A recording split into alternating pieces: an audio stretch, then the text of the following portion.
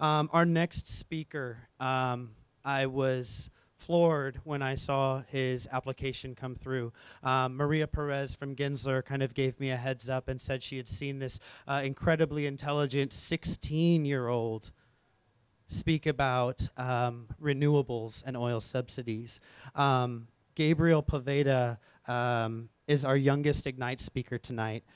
He's learned early in life the power of conversation and civil discourse, particularly as it relates to a cause that he cares about most: energy, resources, and the environment.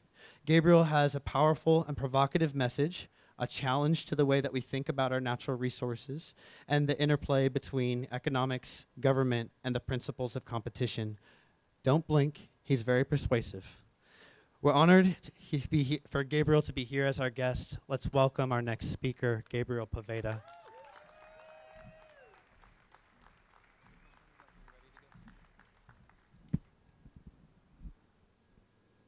Let's do this.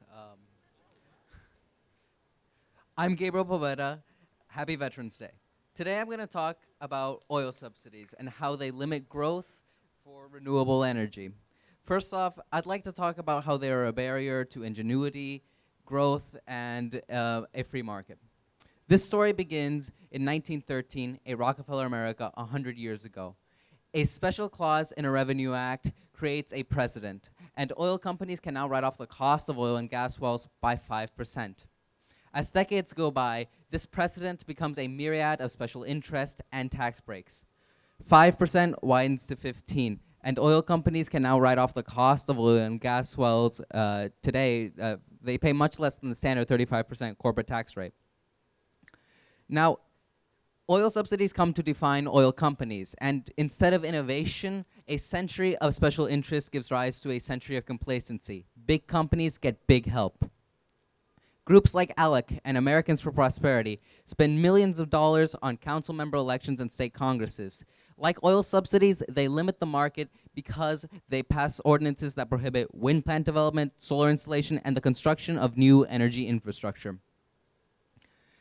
Oil subsidies create a problem because as a renewable energy company, you're not just competing against a large, established multinational company, but you're also competing against the fiscal will of the US government. Tesla faced a similar problem.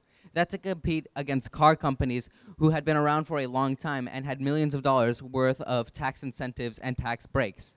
To succeed, they needed Uncle Sam's blessing, but mostly his pocketbook. Now, don't get me wrong. Tesla made it big because it had a wicked cool car that I'd love to own.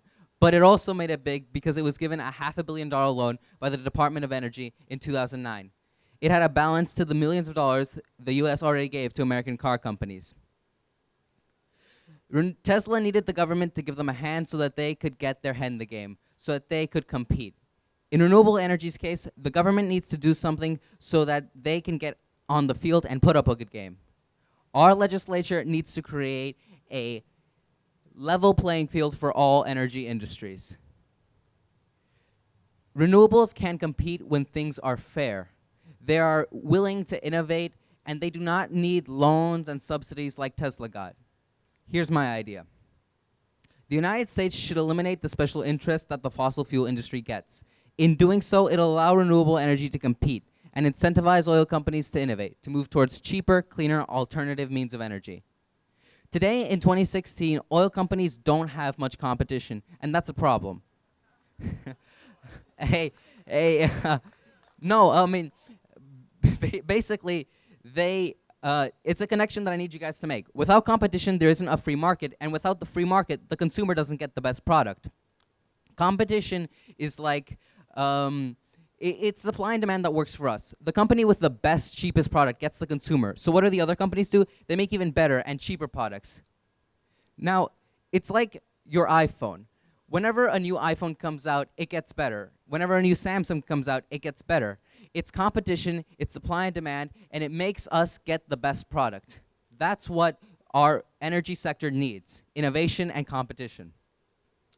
Once Tesla was allowed to succeed, it allowed competition and innovation in the car industry that gets us safer, cleaner, more fuel-efficient cars. Once renewable energy is allowed to compete, it will do the same, it'll spark innovation, and here is why. The cost of solar has dropped by 80% in the last 5 years, and on the global stage, it'll account for half of the world's energy supply by 2030. The renewable energies workforce consists of 2/3 uneducated workers. Do you know what that means? It means that down to earth, renewable energy fights poverty dramatically and makes your bottom dollar lower. Rebuilding our country's energy infrastructure is a job of the future. It's a job that can't be exported, and it's a job of a growing industry. China is bringing in billions of dollars worth of renewable energy investment. They have so much potential when that potential could happen right here at home. If NRG can go green and innovate to move towards cheaper, cleaner alternative means of energy, then renewable energy and petroleum companies of today can do the same. Innovation is where left meets right. It's where conservatives agree with liberals. For conservatives, we need fair capitalism, a free market so that there isn't government overreach. For liberals, now more than ever, we need something bipartisan that can break through gridlock and perhaps kick off the fight against climate change and save this one planet we all share. Thank you all very much for your time.